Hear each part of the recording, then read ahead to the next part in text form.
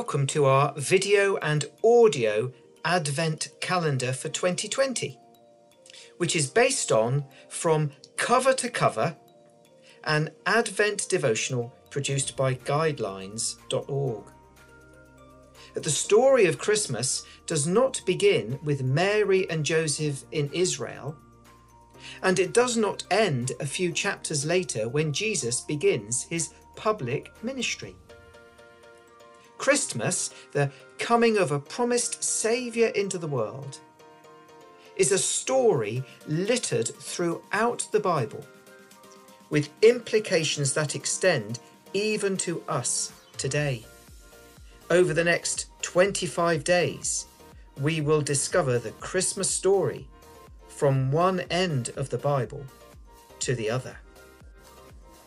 Christmas comes. And so, in our readings in the Bible, we hear how finally the day came when the one God promised finally arrived to take away the sins of the world, defeat Satan, and restore our relationship with God. Years of longing had finally come to an end. This is the Advent reading for Thursday, the 10th of December, and the Bible reading is from Matthew chapter 1.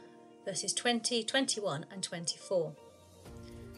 While he was thinking about this, that's Joseph, an angel of the Lord appeared to him in a dream and said, "Joseph, descendant of David, do not be afraid to take Mary to be your wife, for it is by the Holy Spirit that she has conceived. She will have a son, and you will name him Jesus, because he will save his people from their sins." So when Joseph woke up, he married Mary, as the angel of the Lord had told him to.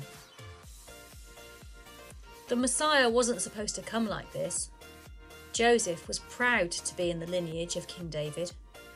He knew that another great king was coming from his family line, but he wasn't supposed to come like this.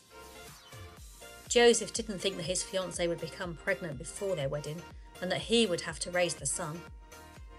Even more so, he didn't think that this controversial pregnancy could possibly be the long-awaited promised one that his family and his nation were waiting for. The new king of Israel was about to be born into poverty to an unmarried couple. Could this be right?